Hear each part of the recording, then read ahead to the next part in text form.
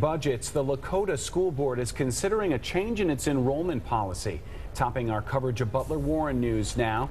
The board will discuss allowing district employees open enrollment for their own children, even if they don't live in the Lakota district.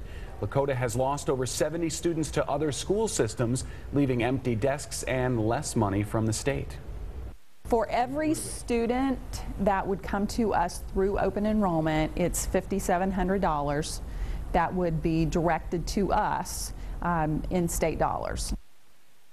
Logan says residents would still have priority, and the plan would not include adding any staff or additional expense. The public meeting to discuss the proposal is at the board's headquarters at 7 o'clock tonight.